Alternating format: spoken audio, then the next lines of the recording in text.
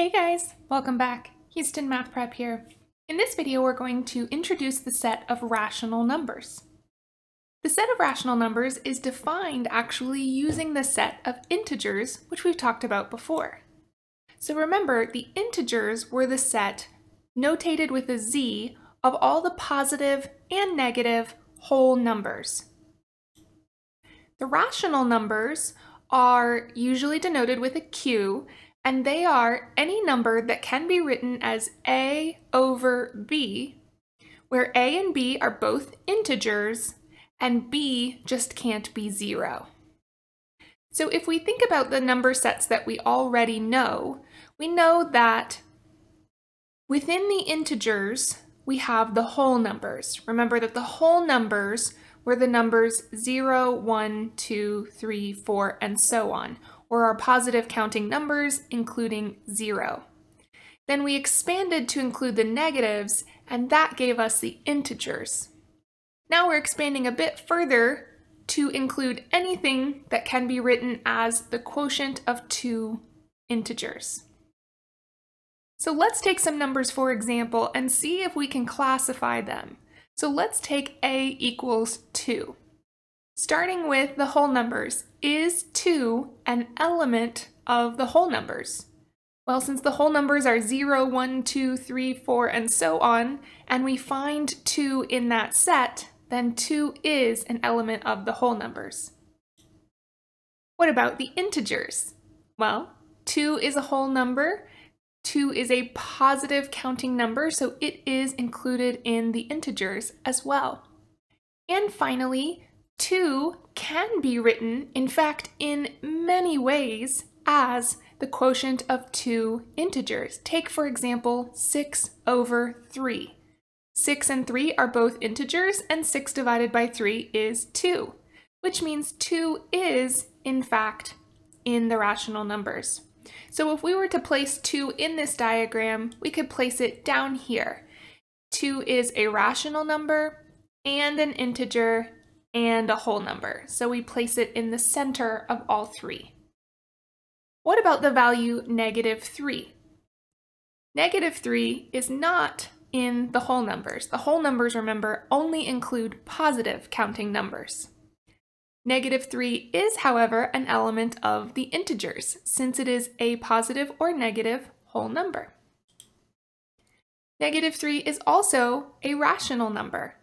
We should note here that every number that is an integer is also a rational number, because we can see from our diagram that the integers are contained within the rational numbers.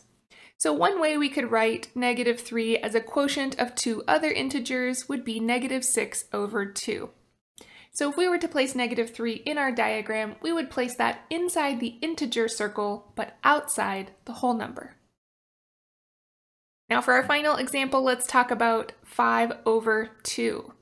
So 5 over 2 does not simplify to become a whole number, so it is not in the set of whole numbers. 5 over 2 also does not simplify here to be a positive or negative whole number, so it is not in the integers. But 5 and 2 are separately both integers, therefore 5 over 2 can be written as the quotient of two integers, so it is a rational number. So we can place 5 over 2 inside the rational number circle, but outside the integer and whole number circles. So let's break down the parts of the rational number and talk about some vocabulary. So we've stated that we're going to typically see rational numbers written as some sort of quotient. Well, the top integer in that quotient, we call that the numerator. And the bottom number in that quotient we call the denominator. And we call numbers written like this fractions. So the top part of a fraction is a numerator, and it tells us how many parts we have. And the bottom number in our fraction is called the denominator, and it tells us how many equal size parts make up a whole. We have a few different ways that we can model fractions or rational numbers. One of the first ways that we typically do this is what we would consider the concrete or area model. So here's the number 1/4 modeled in this way. Here we've taken a rectangle and we have divided it into 4 equal-sized pieces, and we have shaded one of them. So the denominator of 4 represents how many equal-sized pieces we have, and the numerator of 1 tells me how many of those pieces are shaded or do we have. You could also do this with other shapes, perhaps a circle, or really any other concrete shape. The next model we want to look at is the number line model. Here we take the values between 2 whole numbers, like 0 and 1, and we break them into however many equal-sized pieces the denominator tells us we have. In this case, we're again modeling 1/4. So we can see that the space between 0 and 1 has been broken into 4 equal-sized pieces, and we have shaded or indicated one of those. So this is the number line model for the fraction 1/4.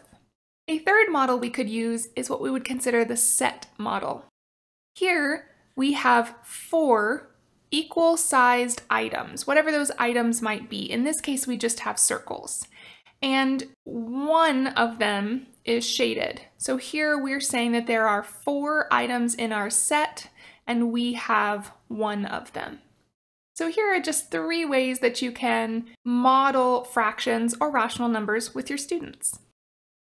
Let's try that one more time, this time with the number 5/3. Because our denominator is 3, we want to break up the space between each whole number into 3 equal pieces. Here we have 0 to 1 broken into 3 equal pieces.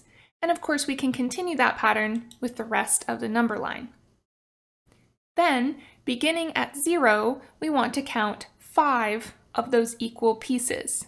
So, counting up, here we land at the number 5/3. All right, guys, well, that has been our introduction to rational numbers. Until next time, we'll catch you in a future video.